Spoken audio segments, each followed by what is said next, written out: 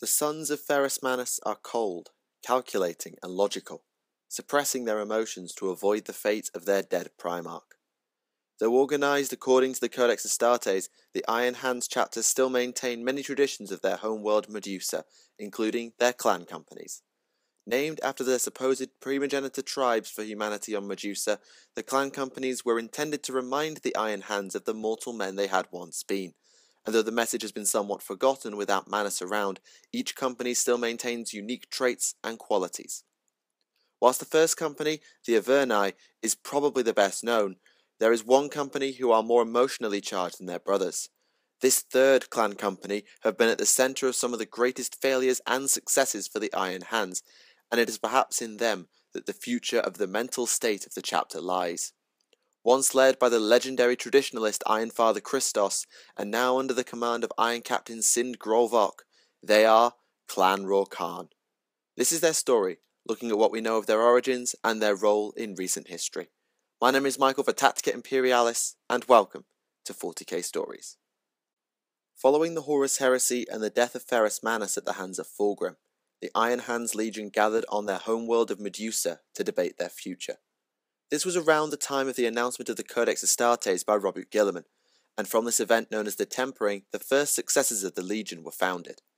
Along with this, a great debate was held on the path the Sons of Manus would take in the coming centuries, led by the Iron Council that had been founded to lead them in the absence of the Primarch.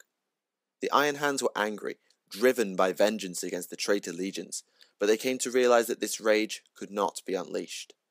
It was Manus' blind rage that had caused him to keep advancing, despite the urgings of Corax and Vulcan to fall back on Isstvan V, that had seen the Iron Hands encircled and massacred whilst the Primarch was killed by Fulgrim, and his surviving sons knew that to give in to their hatred would see them succumb to the same fate.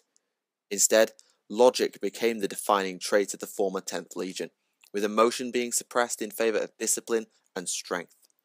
With the ties between the Adeptus Mechanicus and the chapter now stronger than ever, you would be forgiven for thinking that sentimentality or traditionalism would be abandoned in the face of this new doctrine, and yet something survived. When the Legion was organised, rather than simply naming their companies as first, second company, etc., the old names of the clan companies were maintained, with the most powerful of tribes reserved for the parent chapter. The third company became known as Clan Raukaan, a seemingly aggressive and piratical tribe of old Medusa, and despite there being no logical explanation for it, it seems that the members of this company share in that aggression. This is because the old clan traditions are for some reason maintained in the companies, with company members being adopted into that company's clan for the duration of their service. In the centuries and millennia following the Tempering, Clan Raukaan were often at the forefront of the Iron Hands campaigns. Though I do not have access to the records themselves, it is believed that Raukaan in fact saw the most action of all the clan companies, though as a mixed battle company, I would not be surprised if this were true. I'm also assuming in this that the single squad deployments of clans Averni and Dorvok, the 1st and 10th companies, in support roles or in single squad deployments as I said, aren't counted in that calculation. We do not know many battles that they fought in over the past few millennia, at least not until more recent times. However, in late M31 an engagement took place that, while seemingly insignificant in itself, introduced a threat that would manifest again in future, the demon known as the Sapphire King. This demon was said to have been birthed when Ferrus Manus died, formed on a psychic wave of the Gorgon's emotions, and it fed on the feelings the Iron Hands had suppressed during the Tempering, which meant it got very powerful, very fast. The battles in question were fought in a region known as the Ormetrican Reach, though the time between arrival and engagement was rather long, as the scouts of Clan Dorvok needed to locate the enemy strongholds across multiple worlds. Eventually, they found fleshy monuments on the swamp world Pulis, giving the first indication of Slaaneshi corruption.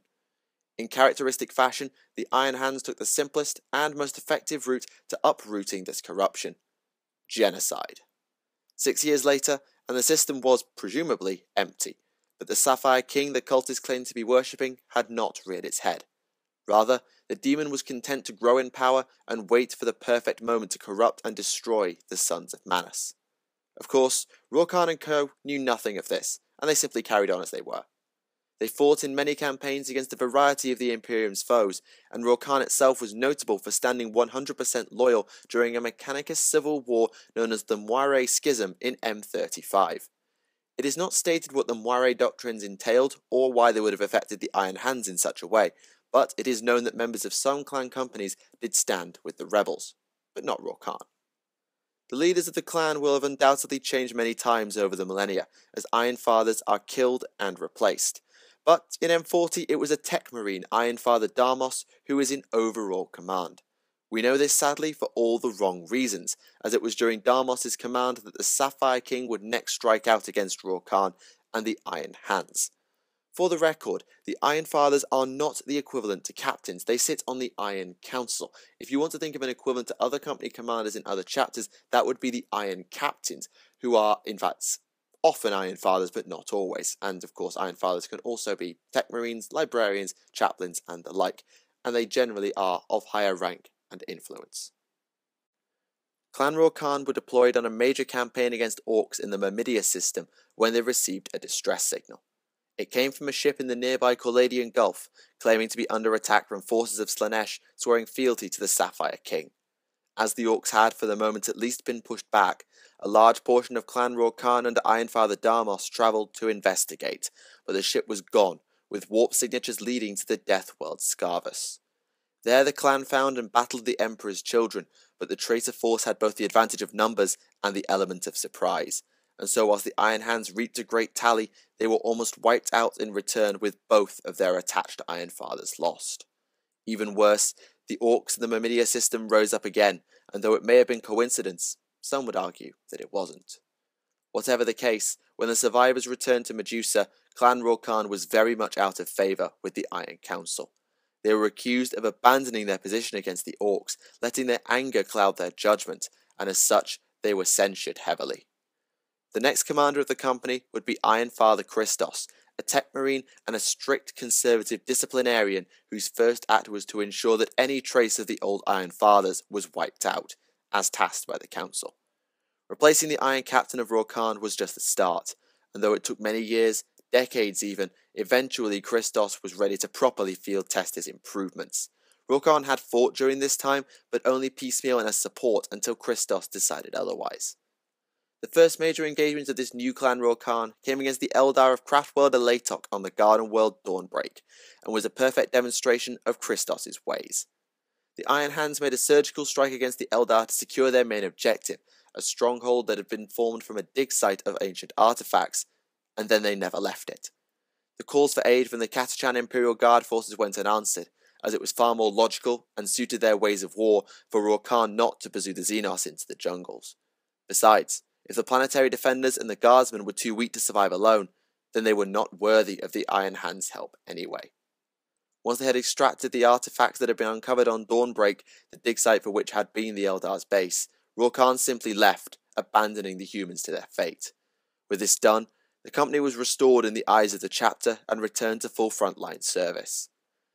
They continued to be cold, calculating and distant under Christos' command, a fact that came to a head during a campaign on the Forge World Columnus in Segmentum Solar. There they fought Orcs, but found that they were not the first Space Marines to arrive on the Forge World. Raven Guard, led by Shadow Captain Sten, had been engaged already with the Greenskins, gathering intel and buying time for the defenders. Perhaps surprisingly, or perhaps not, Christos decreed that the Iron Hands would not ally with the Raven Guard or even use their information, believing either that they were capable of doing it alone or that they would not gain anything from alliance. Unfortunately for all concerned, this was not a regular war. This was the Weird War, led by a weird boy of immense psychic power that could deal incredible damage to even a Reaver Titan. Stripping its void shields and destroying its weapons in one go should tell you just how strong this orc was. The battles were intense and culminated in an all-out assault on the city of Erdry. A siege turned into near last stand as the weird boy teleported away an entire section of wall to force a breach. The Raven Guard sallied, but the Iron Hands did not join them, instead watching impassively as the entirety of Sten's forces were slain by the Orcs. Only when the last of Korax's sons fell did Christos give the order to engage, and though the Iron Hands dealt such a savage blow to the Greenskins that the war was effectively over from then on, even the Iron Council were left doubting the Tech Marine's judgment. In response to the battle on Columnus, a great debate was held within the Iron Hands. Whilst on the surface the Iron Council sought to investigate whether Christos had given in to emotion in the battle, it became a much wider debate on the entire methodology and ethos of the chapter. The Christosian conclave, as it became known, rumbled on for over 2 centuries as every matter was debated in full detail, with the Iron Fathers being divided between Christos/traditionalist supporters and those who challenged the revered Techmarine, including the up-and-coming Cardan Stronos. Now, many of you will know that name, for reasons that will become rather apparent later, but despite what would come for Stronos, he was on the losing side in the debate for the longest time as the Christosians gradually gained leverage. The conclave would never be truly resolved, however, as sometime around 460 M41, word came to the Iron Hands of Emperor's Children activity in the Gaudinia system, with evidence suggesting that these traitors worshipped the Sapphire King. In response, Christos gathered the assent of the Iron Council and led a force of over 800 Iron Hands to take them on. Bear in mind that's therefore over 80% of the entire chapter, just to show how seriously they took this. After discovering the first of the horrors the traitors had inflicted, Christos ordered a mass landing on Gaudinia Prime despite counsel from Stronos and others to wait and gather more information. The planet itself was mostly abandoned, and it was only when Raukaan led the mass assault on the primary manufactorum that the true fate of the populace was discovered. They had been literally fused with the technology, flesh and machine combined in a grotesque yet perfect manner, and used to create demonic items. Nonetheless, there were still little to no enemies, until Christos stopped, and the plans of the Sapphire King came to fruition. The demon had finally decided the time was right. The Iron Hands had purged the weakness of flesh and emotion enough that the Sapphire King believed it could destroy them with said emotions. Christos remarked to Raukaan's Iron Captain Gravar, also an Iron Father by this point, of the perfection of the flesh metal abominations, the efficiency of such a union, before driving his mechadendrites into some of the receptor ports. Within seconds, his body swelled and his bionics warped, fusing into his flesh as claws and tentacles replaced his limbs. I imagine a semi-mechanical chaos spawn crossed with an obliterator when I'm forced to visualize this, which I really don't like doing, so I'm going to stop. The scene repeated all across the Manufactorum, but it was only the Christosian Iron Fathers who succumbed before turning on their former brothers, with the Emperor's Children and the demonic host arriving to join the slaughter. It wasn't just the Iron Fathers who fell into the demon's trap, however. Any Astartes who attempted to suppress his emotion with logic would eventually find himself succumbing to the corruption as well. It is unknown how many did fall, but it was several dozen from the ranks of Raukaan alone, so if the entire force had been present, it could well have been half the chapter. The entire company, and then presumably the rest of the Iron Hands in turn, would have been doomed had Iron Father Stronos not had an epiphany. He realized the plan of the Sapphire King and rallied his brothers with a call to unleash their rage and vent their emotions. It was slow at first, but before long every brother of Raukaan was doing just that, battle cries screaming from their vox grills, and the demon realized the game was up. The Iron Hands would not be corrupted this time, and so they would simply have to die. The Chaos Host fought on, driving the Iron Hands back, and even with the words of Stronos and armoured support, it appeared that Raukaan will still lose. It took a charge from their librarian, Epistolary Lidric, to turn the tide, as the Psyker and his enraged brothers managed to attack and even destroy the physical form of the Sapphire King, causing the demons and the mutated Iron Hands to be destroyed in turn.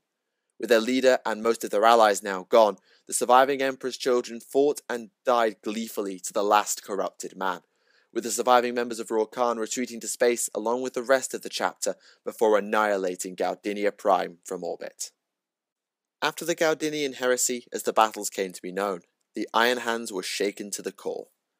The Christosians had been those who followed the tenets of the Temperine the closest, and yet it had been they who had fallen victim to the manipulations of the Sapphire King.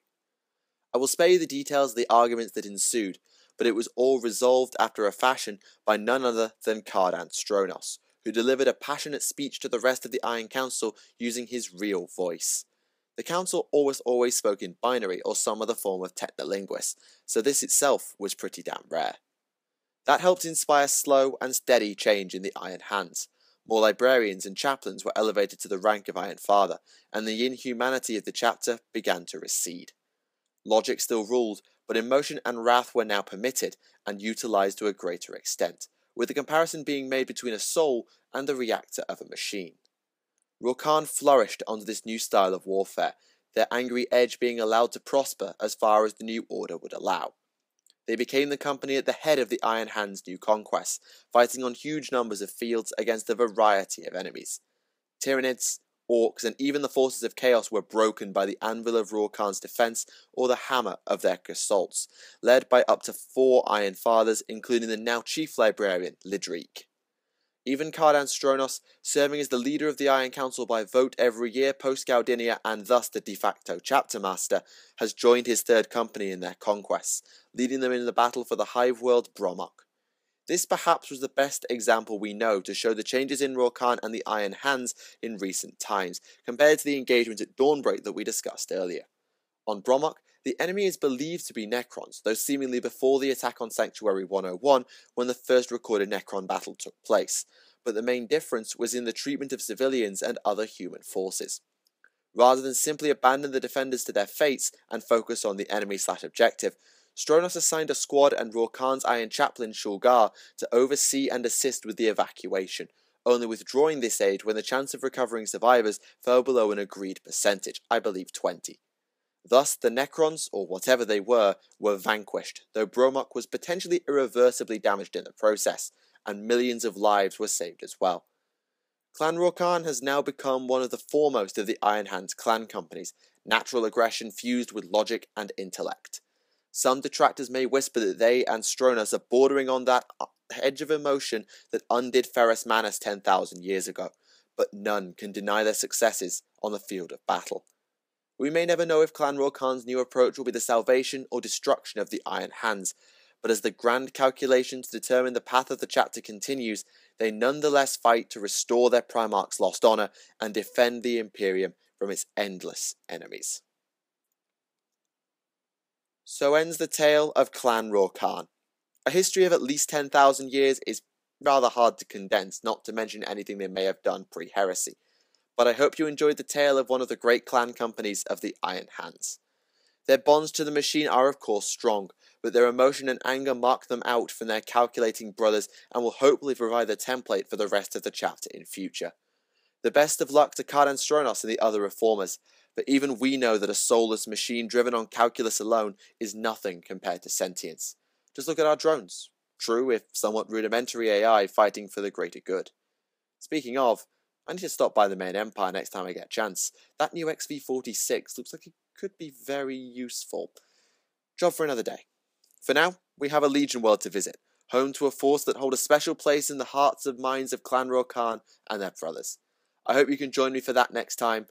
Prepare your stomachs.